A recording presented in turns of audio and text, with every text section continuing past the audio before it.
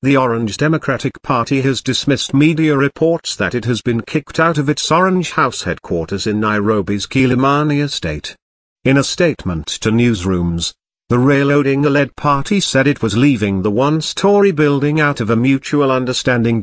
We wish to confirm that the tenancy of our national secretariat at the current premises known as Orange House will come to its end on December 31, 2018, and by mutual consent between the landlord and tenant, we have agreed not to renew it. Read part of the statement.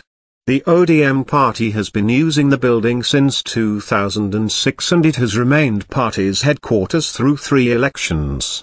The Orange House is the commonly used venue for Raila's critical meetings with other leaders and the organization of crucial activities of the party.